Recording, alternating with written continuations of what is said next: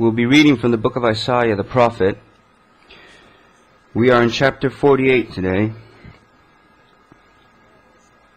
Isaiah the prophet, 48th chapter, from the beginning.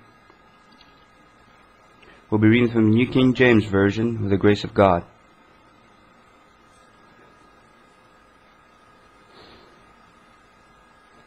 Hear this, O house of Jacob, who are called by the name of Israel, and have come forth from the wellsprings of Judah, who swear by the name of the Lord, and make mention of the God of Israel, but not in truth or in righteousness.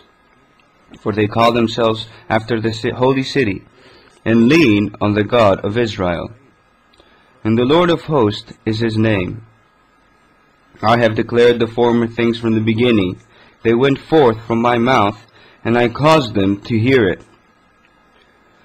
Suddenly I did them, and they came to pass, because I knew that you were obstinate, and your neck was an iron sinew, and your brow bronze. Even from the beginning I have declared it to you. Before it came to pass I proclaimed it to you, lest you should say, My idol has done them, and my carved image and my molded image have commanded them. You have heard, see all these things, and will you not declare it? I have made you hear new things from this time, even hidden things that you did not know them. They are created now, and not from the beginning. And before the days you have not heard them, lest you should say, Of course I knew them. Surely you did not hear, surely you did not know. Surely, for long ago your ears was not opened. For I knew that you would deal very treacherously, and were called a transgressor from the womb. For my name's sake I will defer my anger, and for my praise I will restrain it from you, so that I do not cut you off. Behold, I have refined you, but not as silver. I have tested you in the furnace of affliction. For my own sake, I will not do it. For how should my name be profaned? And I will not give my glory to another. Listen to me, O Jacob, and Israel my called. I am he. I am the first. I am also the last. Indeed, my hand has laid the foundation of the earth, and my right hand has stretched out the heavens. When I call to them, they stand up together. All of you assemble yourselves and hear. Whom among them has declared these things? The Lord loves him. He shall do his pleasure on Babylon, and his arm shall be against the Chaldeans. I, even I, have spoken. Yes, I have called him, I have brought him, and his way will prosper. Come near to me. Hear this. I have not spoken in secret from the beginning. From the time that it was, I was there, and now the Lord God and his Spirit have sent me. Thus says the Lord, your Redeemer, the Holy One of Israel, I am the Lord your God, who teaches you to profit, who leads you by the way you should go. Oh, that you had heeded my commandments, then your peace would have been like a river, and your righteousness like the waves of the sea. Your descendants also would have been like the sand, and the offspring of your body like the grains of sand. His name would not have been cut off, nor destroyed from before me. Go forth from Babylon, flee from the Chaldeans. With a voice of singing, declare, proclaim this, utter it to the end of the earth. Say, the Lord has redeemed his servant Jacob. And they did not thirst when he led them through the deserts. He caused the waters to flow from the rock for them. And he also split the rock, and the waters gushed out. There is no peace, says the Lord, for the wicked. Amen. God has a message, dear brethren, for the people of Israel, who is found exiled there in the land of the Chaldeans, where accordingly to his will and his plan they built, they fixed houses, they had children, they prospered, they had well-being, and in every danger that arised, God had his plan of salvation prepared through Daniel, as it is written in the Word of God many times, through the three young men. The Lord never abandoned or left the people of Israel. He exiled them. He set them captive because he wanted to clean them. He wanted to make them elect in the furnace of affliction. But after the trial, freedom comes. I read it again. I say it again. After the trial, after the exile, after captivity, deliverance comes. For example, Joseph went through a great affliction and suffering and trial, when God used the disrespectful brothers of his so that they can sell him to Egypt, but nothing happened that God did not permit. And there is, dear brethren, a nice message from God in the Scripture. God uses and the respectful for his will, and the unrespectful for his own will, for favor of his people. The Pharaoh of Joseph, he used them for the blessing of Joseph. And the Pharaoh of Egypt, even, he used them for the blessing of Israel.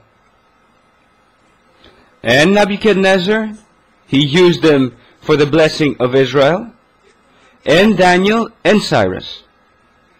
In other words, everything works for the better to the ones who love God. Never say inside you, send them away from me, Lord, throw a lightning bolt on his head. Through this man, any man, either he is good and respectful, either he has a good heart towards you, either he has bad intentions towards you, either he is harsh, either tender. If you stand and remain in the will of God, then the result will be for blessing to come in your life. And God, dear brethren, reveals, informs by saying, I am the Lord your God, who teach you for your benefit, for your profit, and I lead you by the way you should go. My teaching is for your profit, and many times the teaching of Christ is harsh. Harsh is the word they said to Christ once. Who can hear this? Who can bear it? Other time the disciples said, when he was teaching them about how difficult it is for a rich man to enter the kingdom of heaven, then they said, who will enter? When he told them that from the beginning it is written that one man will get married with one woman, the disciples said, then it's not profitable for us to get married. Many times the word of God is harsh in the ears of men, and especially in the heart of men. But God, dear brethren, informs us with all certainty that my teaching is to profit you. And you will be blessed if you would have been blessed if you walked in the way that I taught you, the way that I revealed to you, the way that I led you, which you should have gone through. But many times this way that God leads us is not the best. It's not the most pleasing. It's not the most easy. Probably it's the opposite. It's not the wide gate and the broad way that Christ leads us in, but on the contrary, through the narrow gate and the difficult way, Christ leads us for our profit. So, oh, that you had heeded my teaching, and that you had heard my directions. Then your peace would have been like a river. And the peace, dear brethren, of Christ in our heart has complete relation with the happy life of a Christian. The Christian, the happy Christian, has peace. He waits for the Lord. Turmoil is that which brings misery to man, anxiety, fear. And in the end he says, peace is not for the wicked, he says in the end. So, respect towards God, or disrespect towards God, has to do immediately and completely with the acceptance of the will of God in your life. If I accept the will of God in my life, exactly as the Lord teaches me And exactly as the Lord guides me in His way, then we are considered in the eyes of God respectful. So this results to having a blessed and happy, peaceful life.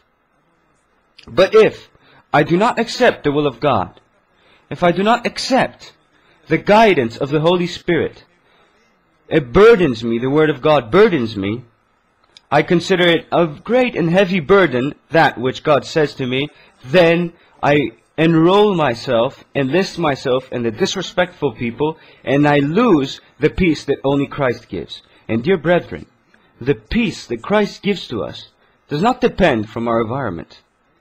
You don't have peace in your heart if in your environment peace reigns. You have in your heart peace when in your heart Christ reigns. Maybe outside there will be wars, battles, sorrows, afflictions. But the man who has taken the decision to trust his Lord, to follow the guidance and the ruling and management of the Holy Spirit, and to obey completely though into the will of God and the Word of God, then the peace of Christ reigns in the heart of this man, and immediately after peace the good results come. Your righteousness will be like the waves of the sea. We won't sink. Your righteousness will not be lost. They will float like the waves of the sea. And your descendants will be like the sand. A multitude of blessings in your life from your descendants.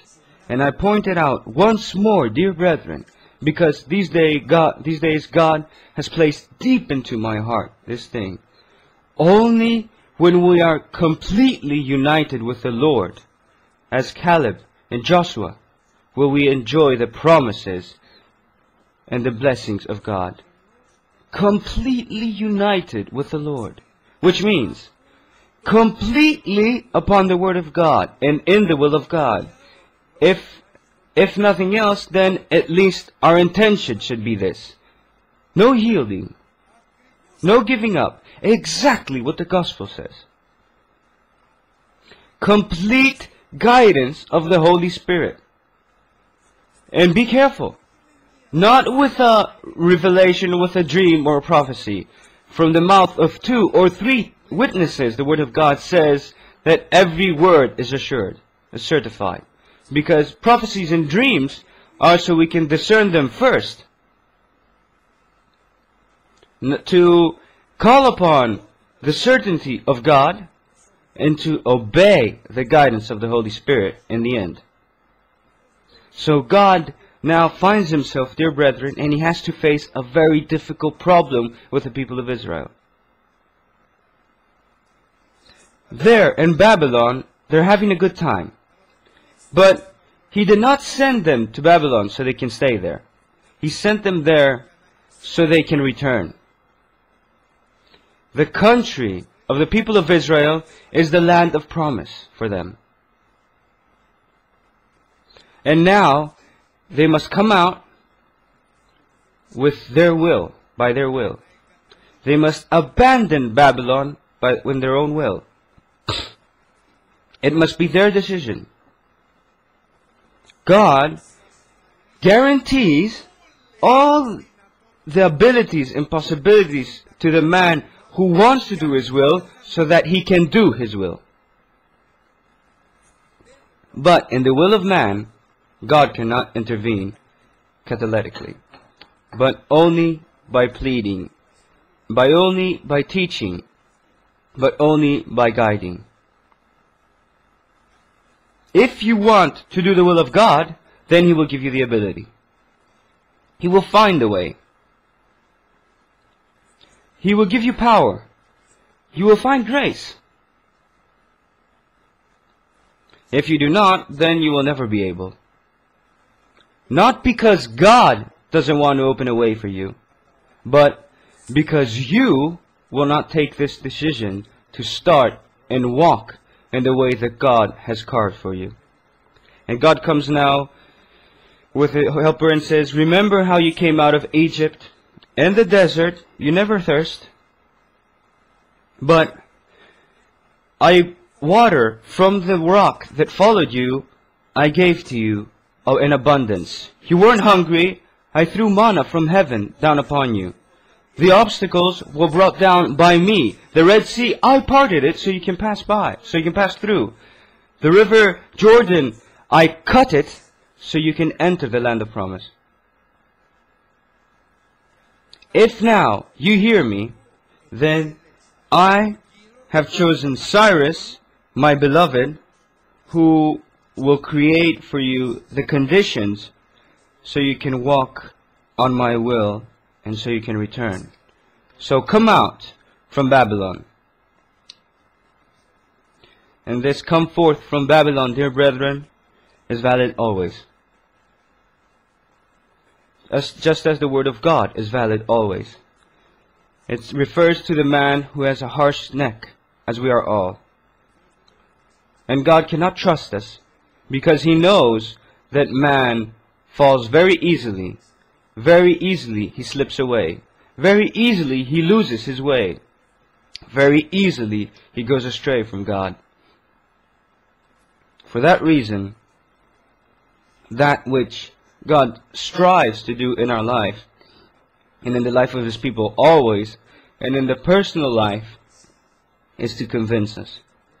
Because He cannot force us. He respects our complete freedom as He demands from us to respect the complete freedom of other men. Never will God force you. But always He will try with patience to convince you. He knows the nature of man. He knows the weaknesses of man. He knows the mistakes of man. He knows the power of the enemy. He knows that man can be deceived very easily. And He tries to convince him by showing him, first of all, who He is. So hear you, those who have the name of Israel, and who are descendants of Judah, and you swear by the name of the Lord, and make mention of the God of Israel. But I know that you do all these things not in truth, nor in righteousness. And I say, dear Lord, are we there? Are we in the not in truth? And let it not say us, but I, not in truth or in righteousness. Not in truth, which means I just a bit left, just a bit to the right, astray from the Word of God. And not in righteousness, just a bit outside the guidance of the Holy Spirit. He loves me, He loves you, He loves us. But are we inside? Dear brethren, how much we must examine ourselves. We must examine ourselves always. And it says, call upon always the will of God that is good and pleasing to God. So if today God asks you, are you, my child, in my will? Could we ever state with boldness, yes? Difficult. Very difficult. Who could ever say and have this boldness to say, yes, I am, Lord? Are you? And if you're not, do you want to be? This is more easy. That we can say, and He gives us this ability.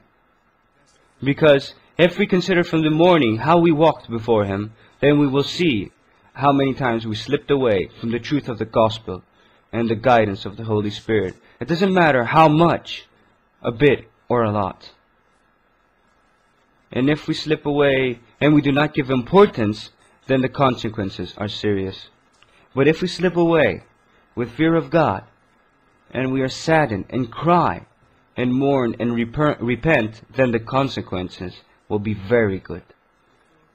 For that reason, God doesn't accuse the people of Israel. He reveals to them their heart. He reveals to them their life. He reveals to them their weakness. He reveals to them their problems. And he says to them, you have the name, and the name you have taken by my holy city. And you lean on the name of God of Israel, and his name is Lord of hosts. So learn today that I have declared the former things from the beginning. And when man enters the church of Christ, immediately God will visit him by prophecy. He will visit him by revelation, by manifestation. God starts cooperating with man, starts communicating with man. From the beginning, yes, from the beginning. I am with you. I exhort you. I rebuke you. I urge you. I promise you. Can you testify this? And you've heard it, and you've seen it. And we are witnesses, dear brethren. We are witnesses that God was always with us. That He never abandoned us. He never gave up on us. And when each of us testifies his own story, then we remember how many things God has done in our lives. Can you testify this? Can you declare it? And we do. Now, he says, I have to say to you many more. Now new things I have for you, not the past. New things I will do in your life. Things that you have not seen, that you have not known, nor from long ago your ears were opened. And you know, dear brethren, every day God prepares new things in our life. He doesn't bring back the past, the former things. He brings new things, new guidance, new directions, new experiences. For that reason, the life of a Christian isn't I became a Christian and it's over. The life of a Christian is I am a Christian and I'm going on. We do not hope and we do not boast on our past. We glorify God for our past. We forget our past, as Apostle Paul says that, I forget the past.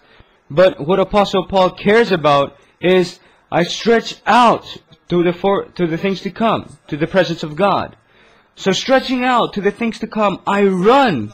I might receive the prize of the upper calling. Our life is a race. Our life is a struggle. It's a try. You struggle always to enter through the narrow gate. Always. Always in front of you, you will have the wide gate and the broad way, but at the same time, always in front of you, you will have a narrow and difficult way, which always you must choose. Or at least, to have the intention always to choose it and to ask for the grace of Christ and the power of the Holy Spirit. New things I will do. And these things that I am going to do have a purpose, have a target. I have a purpose for you. First of all, I want to clean you, not like silver. And I thought, how is silver cleaned? And you know how it's cleaned. As silver is destroyed, it says in the Greek, in the midst of a furnace, so shall you be destroyed in its midst. Silver is destroyed. It self-destroys when it is cleaned in the furnace. But God doesn't want to destroy us. He wants to clean us. I didn't clean you, he says, as silver, but as gold. Gold that isn't destroyed. It melts, but it's not destroyed. And I cleaned you, and I made you, and I tested you in the furnace of affliction. So, dear brethren, the new things that God prophesies are always our cleanness. Always the abstraction of rust in our heart, of sin, of transgression, of iniquity. God wants His people to be holy. Holy, be holy, as your Father in heaven is holy. In the sorrow and affliction, and many times the Lord permits in our life, not many times, always, it is when you enter into different temptations, have patience. Because you are in need of patience. so you can do the will of God. Have patience, and let your patience have a perfect work. You cannot have patience when you have joy. It's not necessary. You say, more, Lord. When you have blessing, it's not necessary. I want more blessing, you say then. But when sorrow comes, when unease comes, when anxiety, not turmoil, because the believer doesn't have turmoil, the unbeliever and wicked has turmoil. The believer has hope. Along with the temptation, the Lord will deliver. And after the trial, blessing will come. And after the clouds and the clouds, again the Son of Righteousness will rise. But that which God permits, He permits it so I can become even holier. Help me, Lord, so quickly I can become more holy. Not deliver me. Help me, Lord, so that which you have appointed for me, that which you had planned for me through this affliction to come out exactly as you want it to. Remember, dear brethren, when the persecution started in the first apostolic church, the disciples of that church, I don't know if we could ever do such a prayer, but the disciples of that church prayed, not so Christ can free them from the persecution, but on the contrary, so God can give them boldness, so they can preach the gospel with greater power. They had understood that afflictions isn't a curse. Trials are not a curse by God, but they are a pre-step of blessing. Because sorrow will bring you into humility, and humility precedes glory. But if this sorrow brings you to unbelief, that is what God fears. Do not be discouraged. With acknowledgement that this trial, this sorrow, this muteness of God, He doesn't answer me. And how many times do we pray in our sorrow and we never get an answer? We say, do you exist? That is what God fears. Aren't you listening? That is what God fears. Or don't you care about me? That is what God fears. That is what He tries to convince His people by saying, surely you did not hear, surely you did not know, surely from long ago your ear was not open, for I knew that you would deal very treacherously, and you were called a transgressor from the womb. God knows that man, if he is not helped, if he is not assisted by revelations, by interventions, by actions of God, by his nature, he is an unbeliever and a transgressor. So that's why He speaks about the things to come. So that's why He reminds the former things. Did I ever abandon you, my child? Did I ever give up on you? Wasn't I always with you? Didn't I heal you? Didn't I speak to you? Didn't I bless you? Didn't I give new birth to you? Didn't I baptize you in the Holy Spirit? Hallelujah. Now why are you discouraged? It is necessary, dear brethren, for us to believe in the Word of God. And the Word of God says that I will never leave you nor abandon you all the days of your life until the end of the age. I will never abandon you. And He says to Jerusalem, Jerusalem says, Lord, you forgot me. Lord, you do not hear me. And I say, forgive me, Lord. How long are you praying for? A day? So long. A whole week? So long. A month? For so long you've been praying. A year? So long. How long have you been praying for? Just compare the hours of your affliction with the years of eternity and see how few the things that God asks from you are compared to the things that He is about to give you. Just think of it. Just consider it. What does God ask from you? In a whole lifetime, if He asked from you, it is so small compared to that which He is going to give to you. He will give out to you. Even though Never, dear brethren, does He ask from man a whole life. Just a few moments of faith and devotion. That is what God wants from us, so that He can open the waterfalls of heaven. He says, try me. Try me in your faith. Try me in your prayer. Try me by offering me your heart, and I will open the waterfalls of heaven.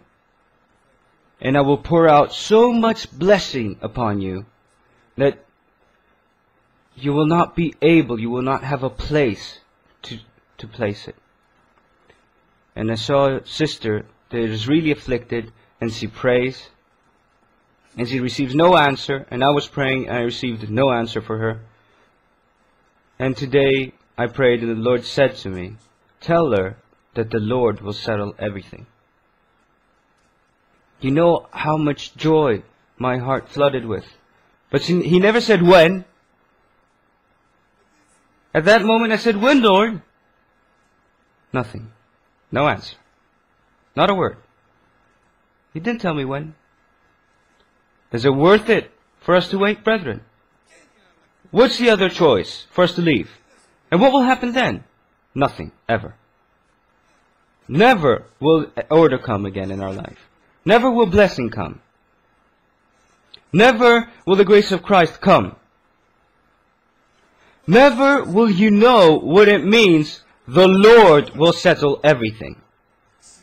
So it is worth it, brethren. And inside the furnace of affliction, let us hope on the Lord. And let us say, Lord, a short time more. Yes, a short time more. A short time longer. Yes, a short time to go. How long? As much as it's necessary. Amen, Lord. You know, though, brethren, when you're on the outside, how easily you speak about the people who are in the furnace. The sermons, when you are outside, are very easy. There where the sermons becomes difficult is when you are in the furnace. Then, but glory be to God, because when you are inside, quickly you come out with the grace of Christ. So that which God wants from us, brethren, is to convince us. Do not fear, only believe. Do not fear. I will not abandon you. I will never leave you. Lord, you forgot me. Is it possible for the mother to forget her suckling child? What do you think? Have you ever seen a mother that immediately after she gives birth, because when it grows up, she may forget the child. But from my daughters, I see, and from my wife, that immediately when she gives birth, she doesn't forget it. They suckle it. I see something's happening inside them. Something's going on here. When my son Dinos had risen, we had gone to the beach. We had left the child in the carriage. We got into the car and left. We forgot the kid and the carriage on the street. Then we ran back and got him. It's one of my childs. I don't remember who was it exactly. We came back quickly. I remember another time, in church we got into the car, we left, and we had left our daughter at church. And the brethren took her and brought her home. Another time, we were in church, two sisters came of a brother of ours and said, Brother, what happened, my children? What's going on? Our father forgot us, they said. And I was laughing. Glory be to God. Don't be afraid, we'll go together, I said. And when we got there, they hadn't realized they had forgotten their children. But the suckling baby, you cannot forget. The small baby that breastfeeds, you cannot forget. The infant, you cannot. You see, dear brethren, how true the Word of God is.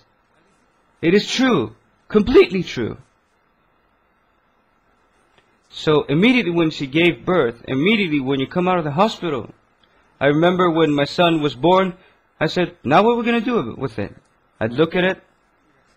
I never had grabbed a child in my hands. It was a small plump child. I looked at it, and she said to me, what are we going to do now? I said, I don't know. What are we going to do with this child?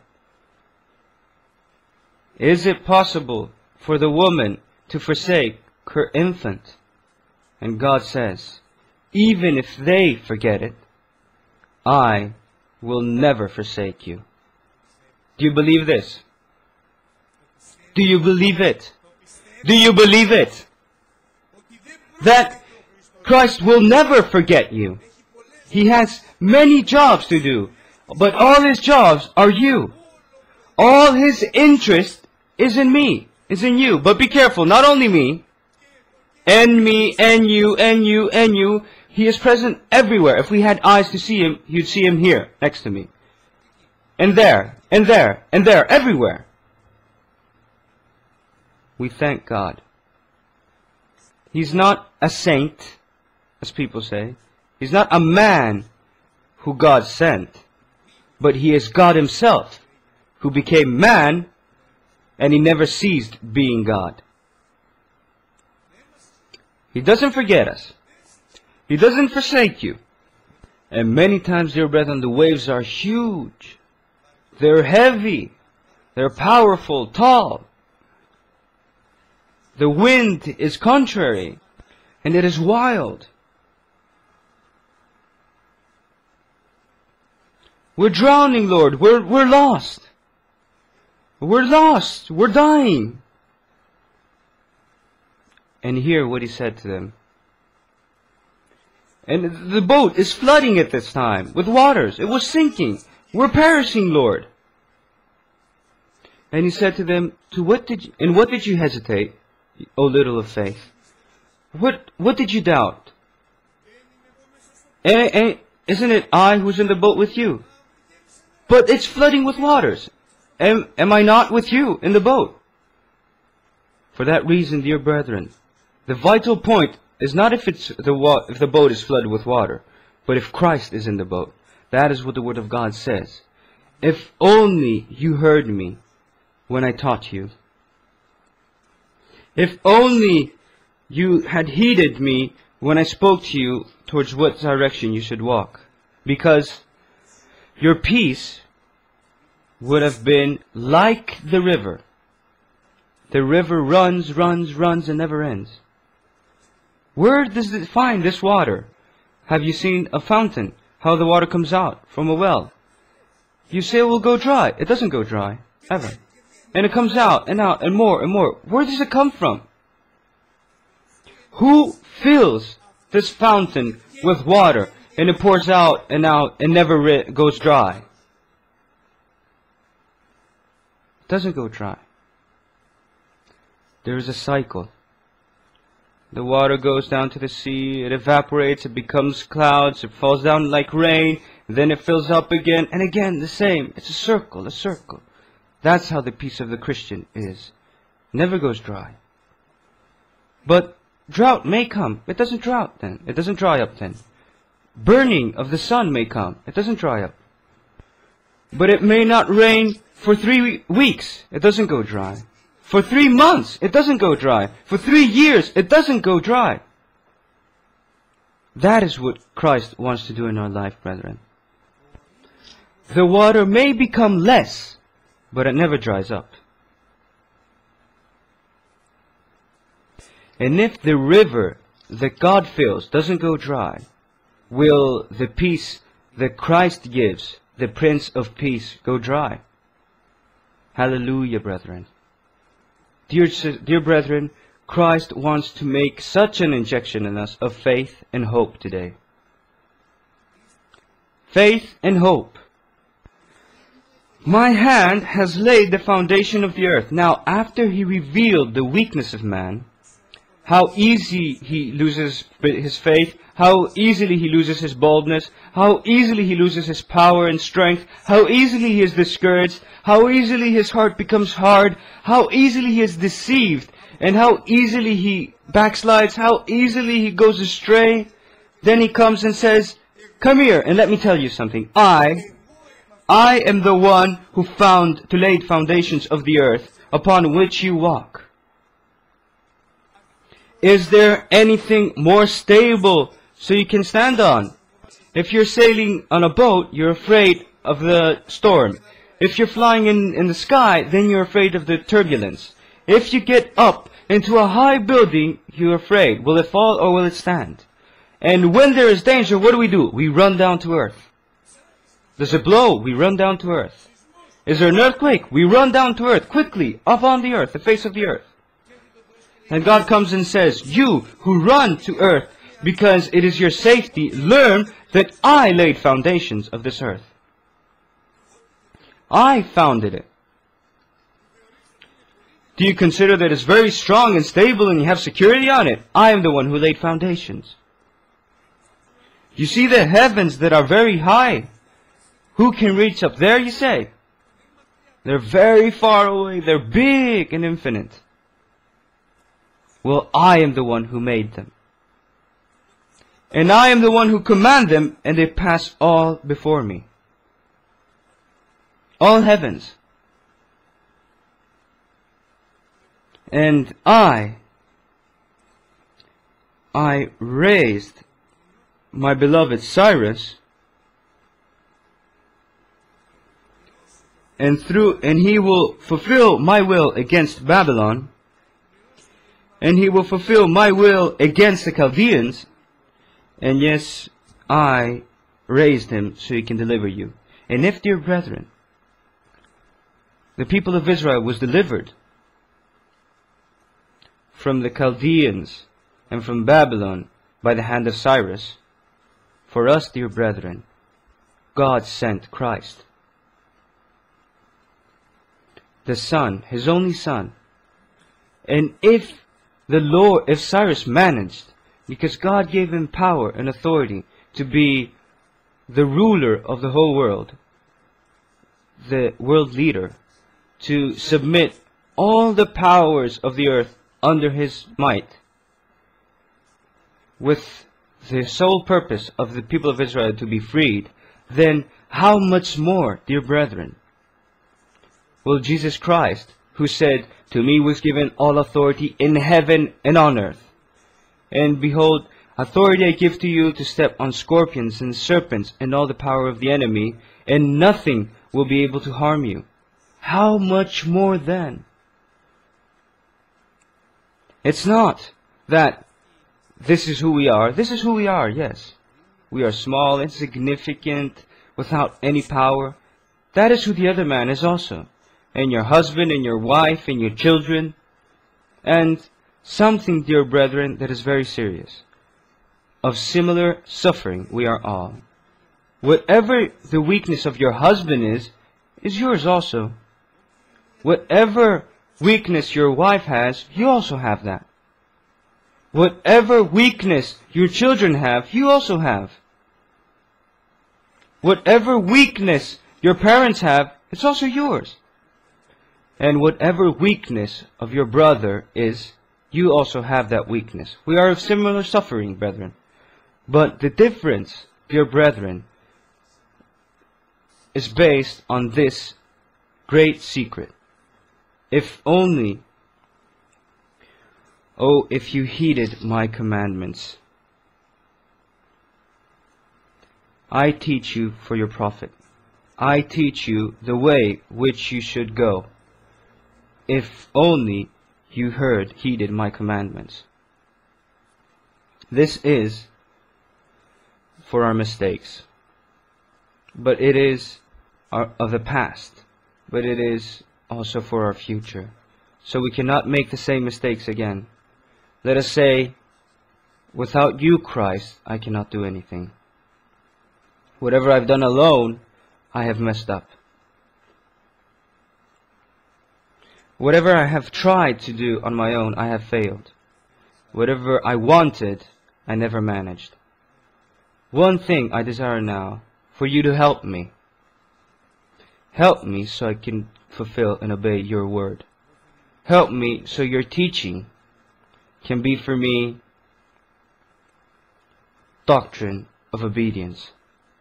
Help me so that your guidance can be for me a commandment.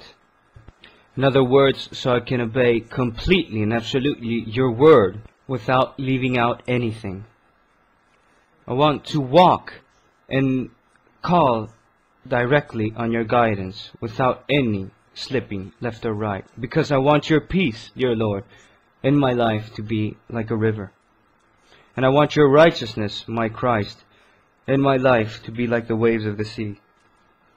And I want my fruit to be a lot, so you can be glorified. Amen.